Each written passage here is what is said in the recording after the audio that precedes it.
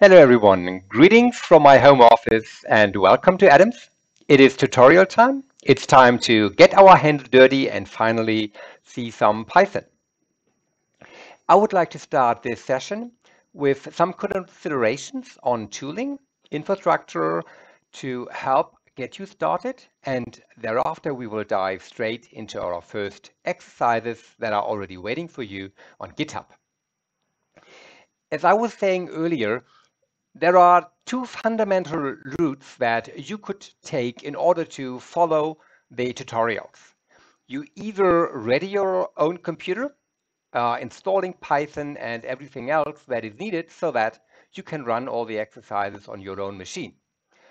The other option is to use a cloud-based platform, and here I would recommend Google Colab simply because I know it and use it, where basically you can start right away with Python programming. You do not need to install anything on your machine, and therefore you will have a very easy start. All you need to do that is a Google account, which you would need to create, and then you can start using Colab. So the decision which option to take is on you. If you are, let's say, enthusiastic about data analytics and want to do some more in that field, I would strongly recommend that you configure everything on your own machine so that you have the full flexibility, also in terms of which tools you involve. If your objective is mainly to finish this course for now and then see whether you want to do some more or not, maybe the easier option for you is to use Google Colab. Again, choice is yours. Let's get started. And first of all, I'll briefly introduce Colab. Should you already be familiar with Python, have seen notebooks, etc., and have already made your choice how to deal with the exercises, feel very free to skip that part, okay? So let's see. Right. Let's assume you have not done any Python programming before, you're entirely new to the field, and first of all want to experience the language a little bit without too much overhead in terms to installing software, etc. Uh, as I said, the easiest way, you open your web browser and navigate yourself to Google Colab. Google Colab, that stands for Collaboratory. It's an environment where you can do Python programming and where then your code is executed behind the scenes on Google Cluster's computer, which is very, very useful for us. That should bring me right to the spot. There we go. Google Colab. That's the first entry, unsurprisingly, because I'm using Google search engine. And the URL, I have highlighted that in Moodle as well, I think, is colab.research.google.com. Pause for effect. My internet is not too fast this morning. There we are. So we are presented some nice welcoming screen. And here you can select between a bunch of files, let's say. The top one of which should be Welcome to Collaboratory. That's a type of intro notebook that Google has made available for you if you're interested in this tool. And I'd really recommend you have a look into that before you start with our tutorials. It's really a nice intro tutorial here. Right, there we are. So we are obviously in a browser type of window. We have some table of contents here, an outline of our file, so to say. Here is our main window with our content. And the reason that works is that I have my Google account and have previously used Colab. You might experience some extra steps that you need to take before you get here. If you're really new to the field, I can't really simulate that, I believe, but I trust you'll find your way to here. You'll find your way to here. Let me click this. Let me close this table of contents here. We don't really need it right now. Let me tell you a little bit about notebooks. A notebook is very common in the Python world, and it's a type of mix between text and code and results of running the code and the results the code is going to produce. Say visualizations, say graphs. You might write some code to produce a nice graph, do a nice analysis, then produce a nice graph to report the results of your analysis, and you write some explanation. All that together can nicely be packed into one notebook. That's a bit uncommon if you have done programming before, but have used, let's say, a programming language like Java. Maybe in your undergraduate, you've taken my Java course, or presumably you have taken business analytics. There, things were also slightly different. These notebooks are super popular in the Python world, and they are great for didactic purposes. If you want to demonstrate something, then the notebook is beautiful because you have this mix between coding, how you do something, text, explanation, why you do it and what you're doing, and results plus their interpretation. That's wonderful.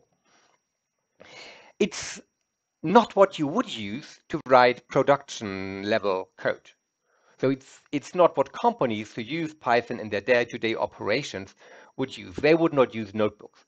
For us, it's a mechanism of choice because we are operating in a university setting. We are trying to learn things, and then these notebooks are exactly what we want to use. Let's have a quick look at that. What you see right away here is that we have a bunch of explanations, some welcoming explanation what Collaboratory is about.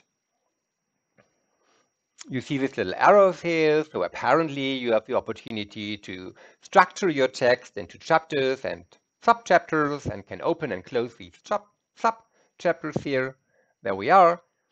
And then there is this little gray bit here, which actually is a coding cell. So a notebook is a sequence between content and code cell. And the cell is nothing but a block. It's just a block where you write some content, some explanation, maybe together with a header. And then you have a block where you write your code. And after the code, there is a block which produces you some results. That's a little bit that you see right here at the minute. This 86,400 is a result of this piece of code here. A computation where you just work out the number of seconds in a day. Note these little commands here. They allow you to add another code cell or another text cell where you can then write some explanation. And you can click all these cells to edit them. For instance, if you want to change with the explanation here, getting started, you could double click it or you could press enter, and then you're presented an edit mode. That's specific to Google Colab. Other tools will behave a little differently. Here I have this pane split in a left part where I write my text and a right part where I see how that text is formatted. We're using a language here that is called markup language. Essentially, that is text, and there can be some style sheets attached to the text to make it look nice. For example, which font type is used, and also we can use some very rudimentary formatting commands. Note this double star here, Colab Notebook. This double star indicates that you want a text appear in bold. Let's add a bit to that. So welcome class to our, and I want to highlight that this is the first tutorial, so I just type the double star first. Adam's, tutorial. And then it takes a little while, and eventually you see this text appearing nicely formatted in the right hand of the window, in the right hand side of the window. There are some more formatting commands. You can use the single star like this to make something italic. And a little bit more you can do like bullet lists or enumerated lists, proper lists. If you are interested, I suggest you just run a web search for markup formatting, and you'll get some results that inform you which commands or which symbols you can use here. One more really important one would be the hashtag. You see that In the upper part, getting started, the hashtag indicates a header. And if you have two hashtags, that's the header of the second hierarchical level. This allows you to structure your document. So let's say we want to add another header, but of the third level. So we just could enter 3 hashtags here. This is a third level header. There we are. And this way you can organize your document just as you would organize a seminar thesis, let's say, or a dissertation. One more bit, a nice feature about notebooks and this markup is that it allows you to use LaTeX commands. If you want to write some equations, then you can easily use or integrate some LaTeX here. For example, for inline equations, I just use the dollar. This is an equation, and then put something like y equals x top w.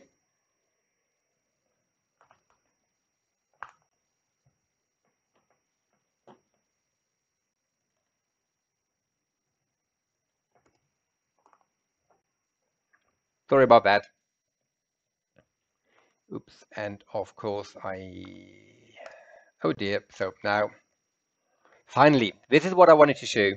So now you have a nice equation here, properly formatted, nicely presented using LaTeX. So notebooks are also very good if you need to explain some formalism and have a lot of equations that you want to show your readers. Use LaTeX for that purpose. It works well like a charm, as we've seen. Okay, that was the markup bit. And the other type of cell that you already see here is the coding cell. That's actually some Python commands that we have here. We declare a variable called seconds in a day, and then define what's going to be stored in that variable. And the result apparently is some computation here, where we just do some arithmetics.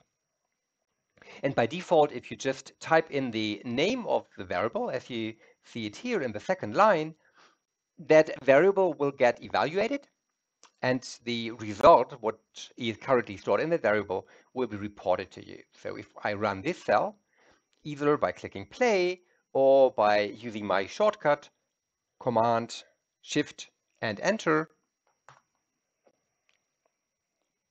you see it's not really slow today. That little circle here indicates that the command is currently executed. Not quite sure why it is so slow. That is not the normal behavior. If that were the normal behavior, it would take that long to work out the number of seconds in a day. Obviously, Colab would not be very useful. That's not quite representative. But then here, finally, we have our results. And if we change that, do some more computations, let's say seconds in a day times 7, and we equate that to seconds in a week. Okay, and we run that again. This type of command, this type of code, does not produce any output. So there is no output presented to me, but I could now either just, as before, state the name of the variable to get it printed out, or what I personally think is a better way to do it, you use the function print. Guess what it does? It will just print me the name of a variable. And then we have the number of seconds in a week. And should you have ever wondered, that happens to be 604,800 seconds per week. Wonderful. And now you can work out for yourself how many seconds we already spent in our home offices.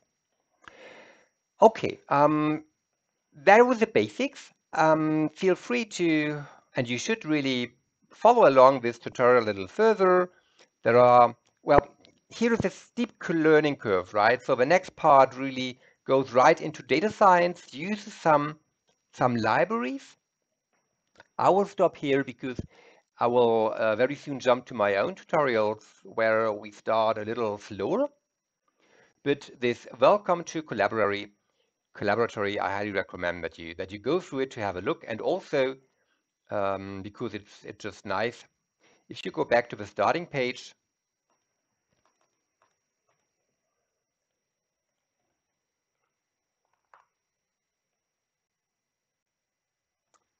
sorry for that.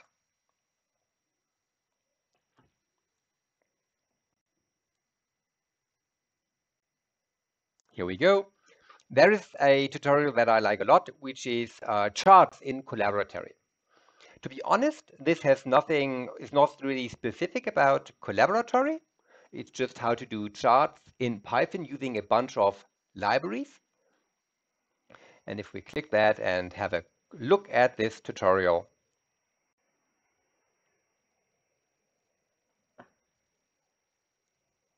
look here. So just by the outline, we have line plots, bar plots, we've got histograms, scatter plots, stacked plots, pie charts, all you want to have, some cool 3D charts, and then there are some alternative libraries. You see the Seaborn here, that's called matplotlib. Essentially, when you work with Python and Jupyter Notebooks, you have access to a bunch of charting tools or charting libraries, functions that allow you to create charts. Matplotlib is a very popular one. We will largely focus on that. Seaborn, what you see down here, is another very popular one for data science type of plots.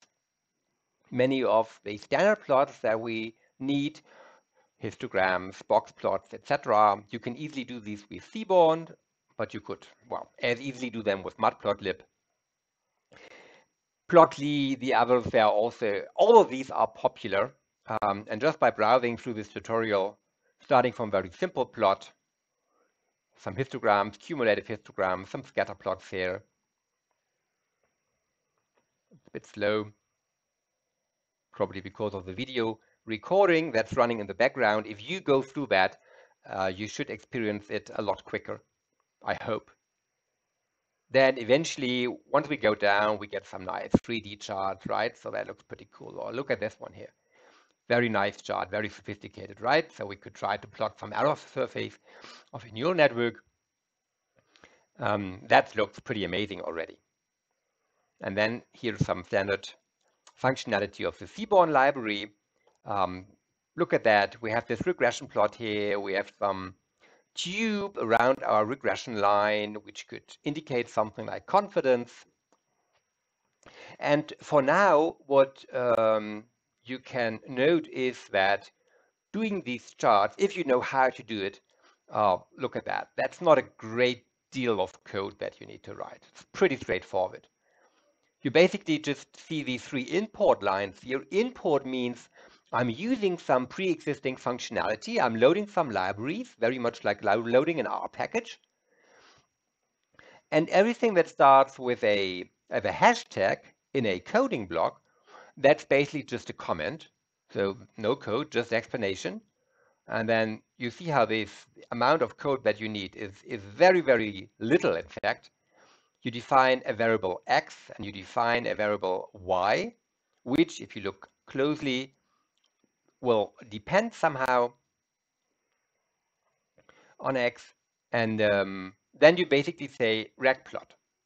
That's the single piece of code that really does 95% of the work, regplot. And then you get this nice, beautiful graph of x versus y, or y versus x. That's pretty cool, isn't it?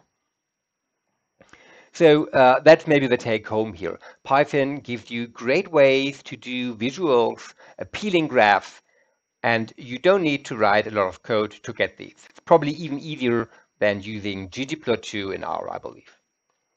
All right, feel free to browse through that notebook as well. But for now, I want to stop here because we also did some tutorials for you, and I think it's about time to have a look at these. So now that we have seen Google Colab and made some very first contact with that tool, let's take another step and try to examine the exercises that are part of Adams. I have opened our Moodle page, and by the way, once this tutorial is online, if you have looked at Moodle before and also the GitHub repository, I've done some changes just today, so please don't be confused that things might look a little bit different if you have explored them before. This is our Moodle page, which you should know pretty well. So let's scroll down a little bit and find our way to the tutorial materials. Lectures, and here we are. As I said before, my idea is that I share the tutorial codes with you using GitHub, which I hope you will basically also explore a little bit during the course. To be honest, you can minimize your working with GitHub if you want to. It's really not needed to make use of it, but I invite you to familiarize yourself a little bit with that. It's very useful, it's very popular as well. And if you envision a career in data science, you want to leave a note in your CV that you are well capable to use GitHub. So take it as an opportunity. And you'll find the link right here to our GitHub repository, which is basically the place where I will share everything with you that you need for the tutorial part. So let's click this link here.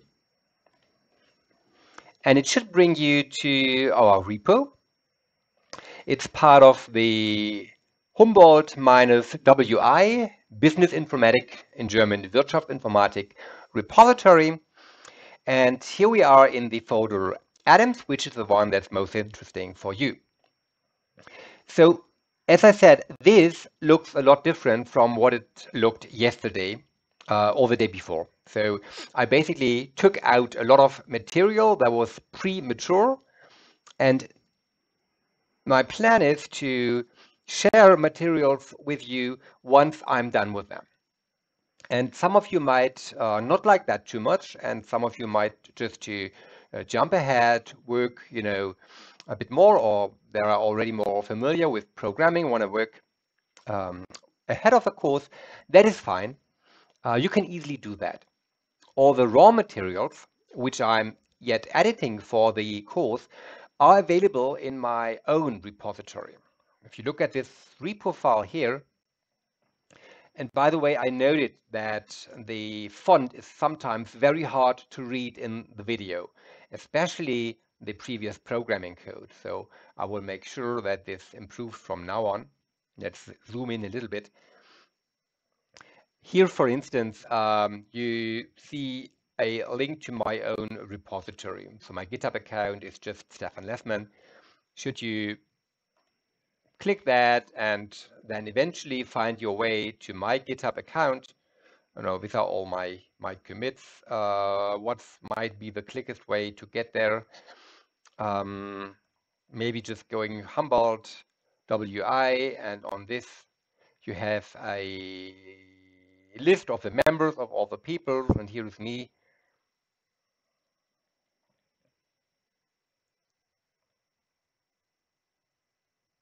There we are. Yeah, I was a lot younger by then. This is my repository. It's quite scarcely populated, but you have a repository Atoms. That's my own one, which is like a shadow copy of what you see in the official one.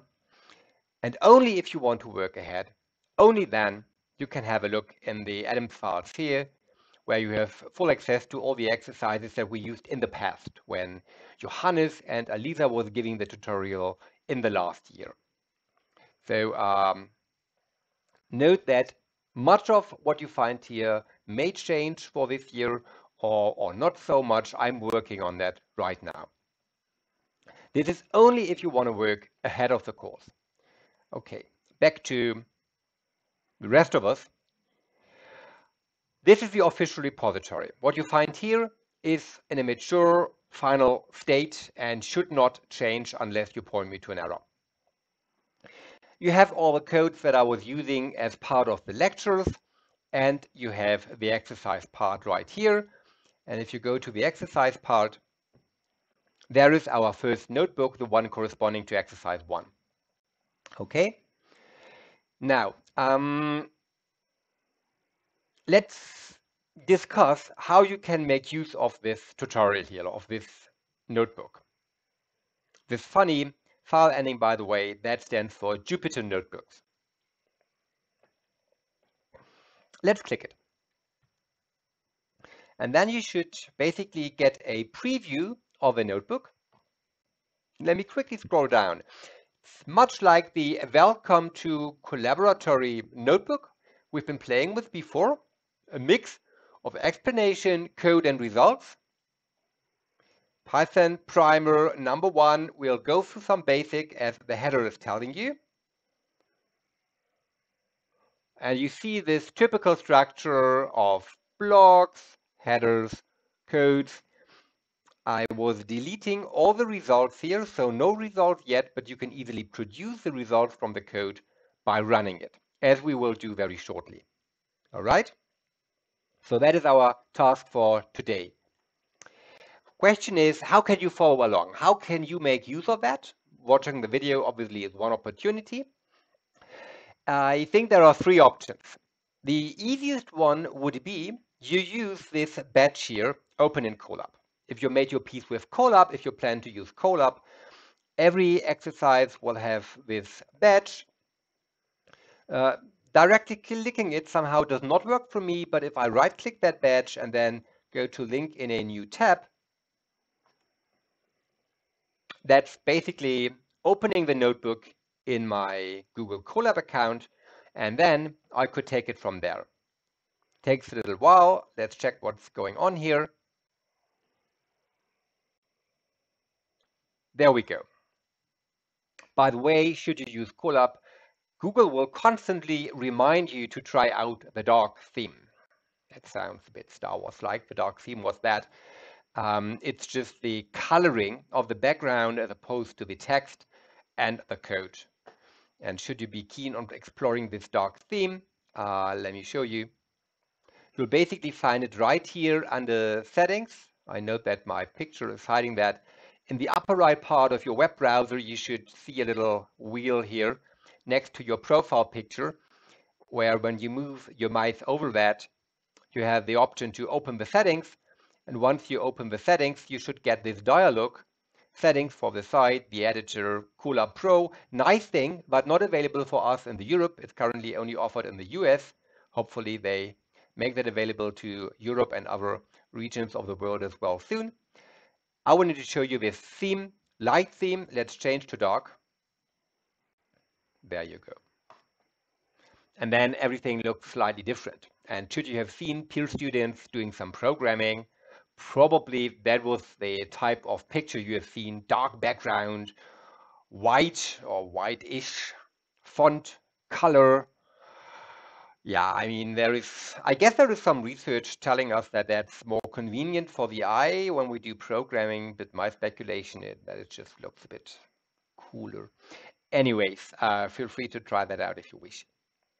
So now you have your notebook open in Colab and you can play with that, meaning you can change it wherever you like. That you could not do directly on GitHub. GitHub will not allow you to change the notebook directly, and it will not allow you to run the code, which is the most important bit. Reading you can, but nothing else, and that is not how I want you to use this notebook. Now that you've opened it in Colab, everything will work fine. I'm jumping a little bit ahead. Let's find our way to some of the coding cells, or why not just entering a new coding cell? Let's do so here, and now I have a new code cell, and I can write some Python code like declaring a variable x, assigning it some value 5, declaring another value for a variable y, assigning it some value, let's say 4, and then doing a little trivial computation, printing out the result of x times 4, for instance. And then I can run that.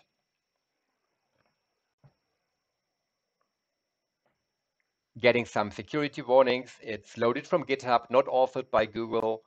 Yeah, be assured that I do not introduce any viruses or malicious code in my notebooks, so it should be safe to run these notebooks. And then we have already seen before that it might take a little while for this to complete. And finally, we get the result, which is 20. Wow, who would have thought?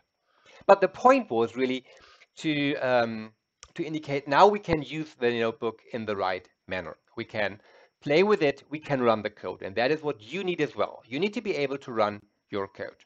Colab would be one way to do that. You can make changes. You can make annotations. So for instance, let me add some text, new text cell, and maybe I want that before my code. This is an example showing a simple multiplication in Python.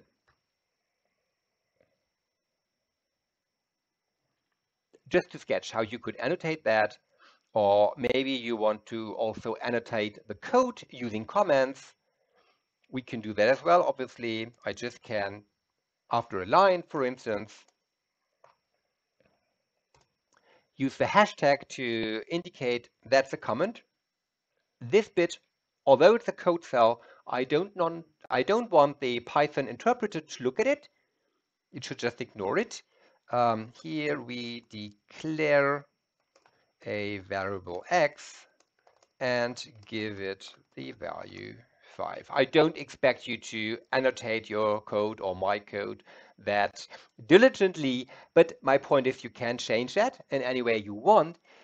One thing is important though, if you make changes, by default, whatever you do here is not stored. It's not saved.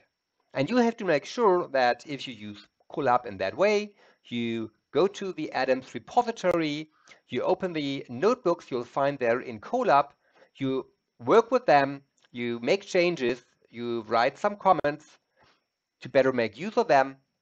You are responsible for saving them somehow. And obviously there is a file menu which would allow you to do so, offers various options. We have save a copy in Drive. By using Colab, you need a Google account, so you also have access to Google Drive.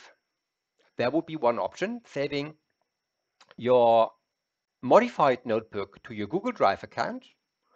That is a good idea. If you really want to use Colab, then the easiest way to get data into Colab and out of Colab is to put that data into Google Drive. For instance, if I share some data file with you, and I will do so soon, then if you use Colab, you will need to load that data files in order to work with them. And the easiest way to do so, I believe, is to put them on your Google Drive. That's one option. Or you can also download the code, the notebook, and store everything on your computer. If you don't want to use Google Drive for that, that's equally fine. Just you have to make sure this file is stored after you changed it. Otherwise, all your changes will be lost. All right, so that is one option. And again, the easiest way, if you want a minimum amount of hassle with setting up your computer and worrying about your Python infrastructure. There we go. We can safely leave that.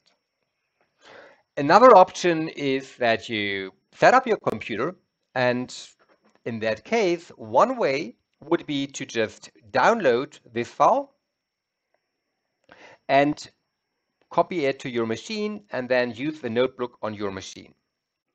All right, so how do we do this bit? We have the notebook here open in GitHub, and honestly, I'm sure there are better ways to do it, but one possibility would be the following. You have a presentation of your notebook here. It looks quite proper, just that you can't really run the coding bits. That, you see, I can't really, I can click here, but I can't run this code. That GitHub will not allow me because there is no Jupyter server in the back interpreting these programming statements and then executing them. That doesn't work. What you can do, here you have the option to view this file not in the formatted way, but as a raw text file. A Jupyter Notebook is nothing but a raw text type file. If you click raw, you can see that. Looks quite bizarre, I know.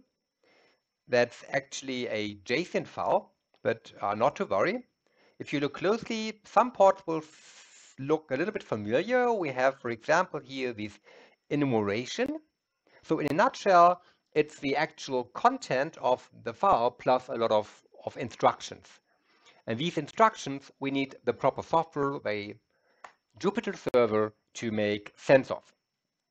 Somewhere down, if we keep scrolling, would be also some coding cell. Here, for instance, you see something like cell type code, execution count, okay, and then actually that's a bit of code that you might have noticed earlier on, but not to worry. What I'm trying to say is just that is the notebook, and what you can do is you click, if you're a Windows user, Control A for highlight everything, and then copy the whole bit to your clipboard. And that works equally on Mac. The shortcut is a little different, and I'm not a Mac user and don't know much about Mac, so please make sure just to do whatever you have if you're using a Mac computer.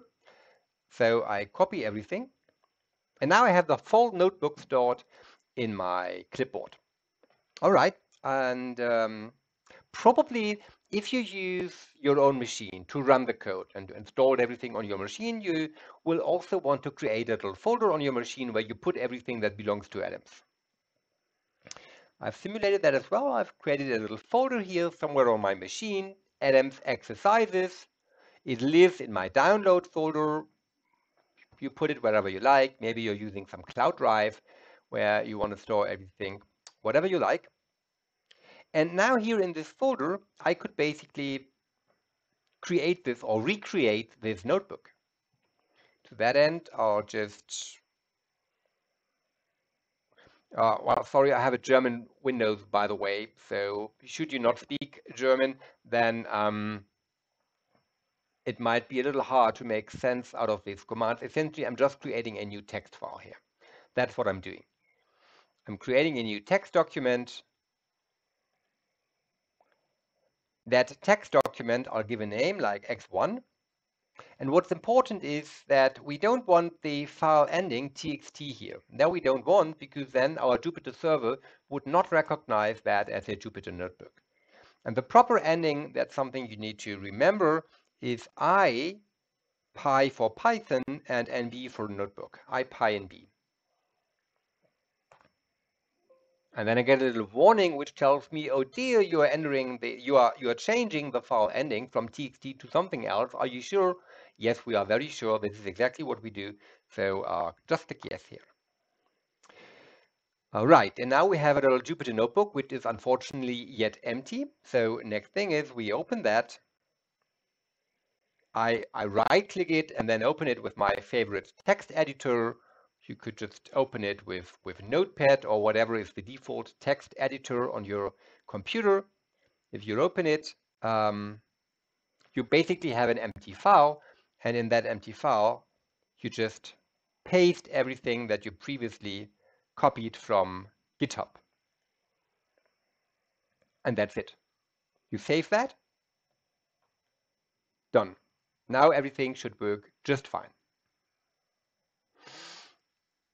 Not the most convenient way, I admit. I did only a quick search for other ways to download the notebook, but apparently all other ways that I could quickly identify involve some other software, which then adds also complication. If you know better ways to get the notebook on your machine, please let me know, or please let all of us know and share your recommended approach in our Moodle forum. At least this one should work. Okay, now we have our notebook here, X1. Next thing is we need to start our Jupyter server. I'm using Anaconda. So I would go to Anaconda, and then you can use the navigator, or you can just use the command prompt. The command prompt is a little quicker. So I use that one, but feel very free to use the graphical user interface if you like that better. Okay, to save a little bit of time, I would now first of all navigate to the folder in which I store my notebooks, which in my case is downloads, and there we have, sorry.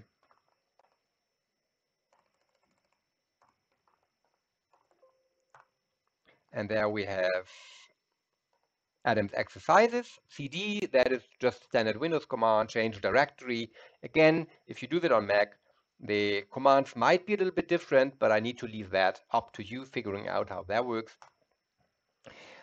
And in fact, it's not mandatory that you first navigate to your target folder. You could also do that once you've started the Jupyter server. Maybe that's even easier if you're feeling a little bit shaky with a command prompt or interacting with your computer by typing in commands.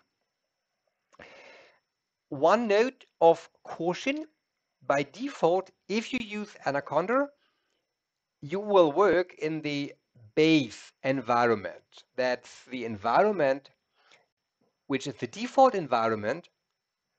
It's pre-configured and you have access to that when downloading Anaconda.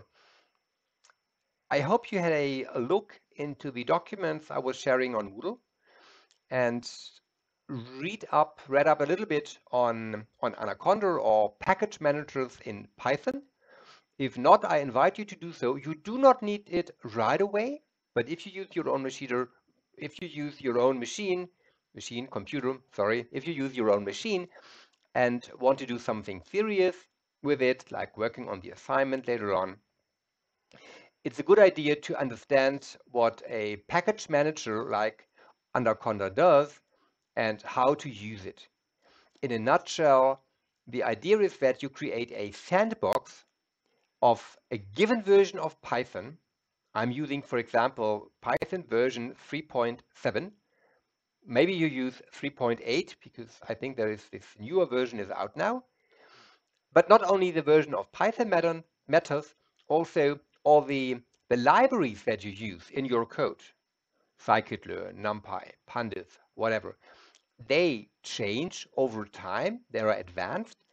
And you want to make sure that your code that is compatible with a certain version of a library or Python also works with other versions. And the idea of this package manager is you create your sandbox where you have Python in some version and all the libraries that you need in a given version. And you know this sandbox with these libraries and Python and your own code works. It's a sandbox where everything works properly. And if you want to update to a newer version of Python or a newer version of some package later on, you can do so. But before that, you create a new sandbox. There you install all the libraries in their most recent version. And then you check whether your code is compatible with the new version of some library. And if it does, wonderful, that's nice. But if it doesn't, you always have access to your old sandbox with the running and working code. And these sandboxes are called packages.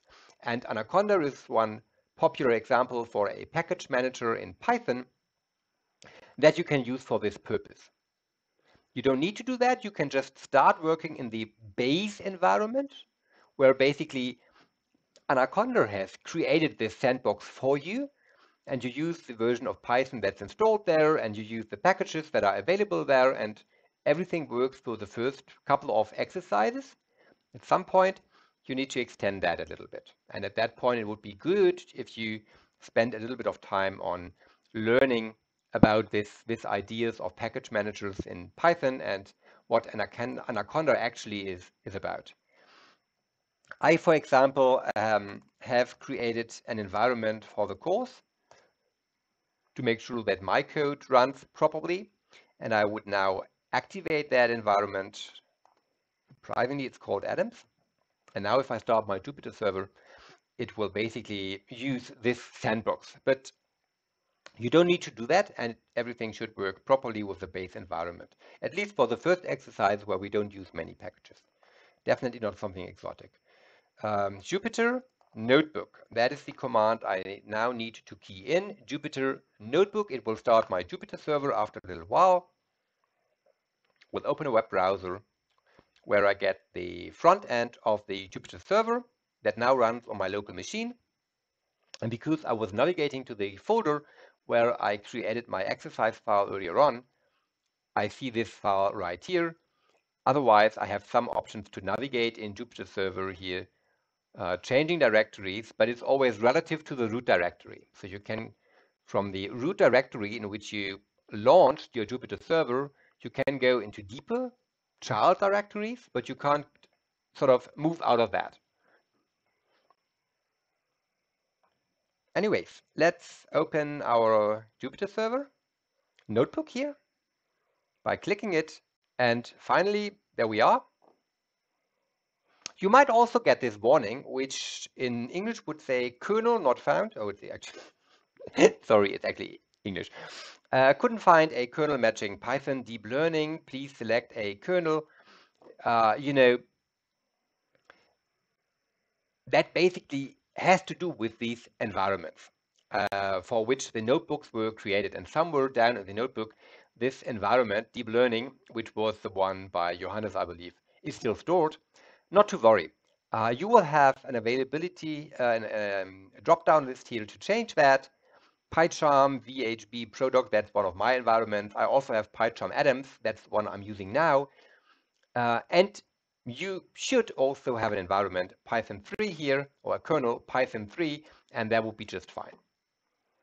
As long as you don't create your own environments with Anaconda, you should always be able to use this Python 3 environment, and everything will work out just fine.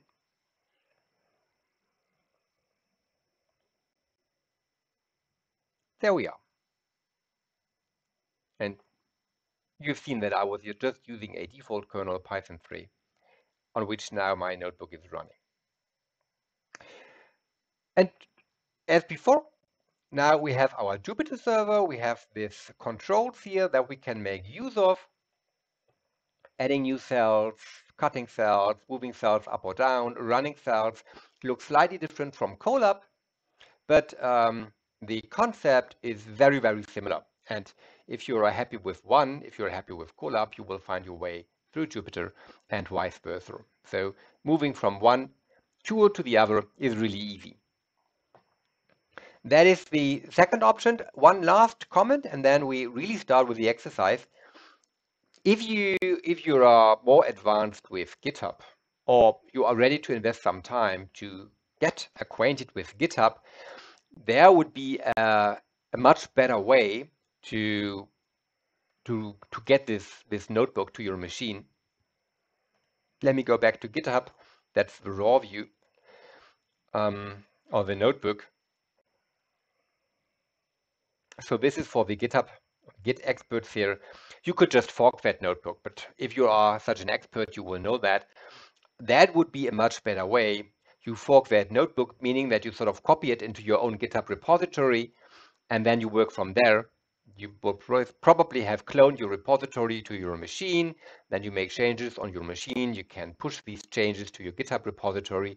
And what would be superb if you made some cool change to these exercises, maybe extended them, you could send me a pull request so that I would have an opportunity to maybe enhance the notebook with your modifications. If you did something that you think that's a nice addition, or you introduce some new examples, coding examples into the notebook, which you think, well, others might benefit from that as well. That's something that's missing that should be added. Kindly let me know. That would be awesome. And using GitHub would allow some easy workflows to basically collaborate on the notebooks. But of course, that's not your key job. Your job is not to make exercises, but I know that there are typically some students in the course who are very good with Python and are a little bit bored with the easy exercises, and maybe you would enjoy extending these a little bit. If you want, appreciate it. If not, not to worry. So yeah, by learning how GitHub works, there are better ways for sure to get the files to your machine, creating your own fork of the file, and then working in your repository version of that file. That would be the ideal option, maybe, but you need a lot of understanding about the infrastructure to use that version.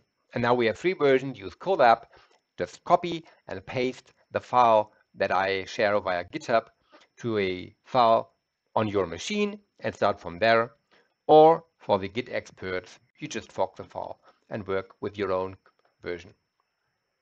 There we are. And that is it for the infrastructural bit, we can now really get started with our first exercise notebook and see what's in there.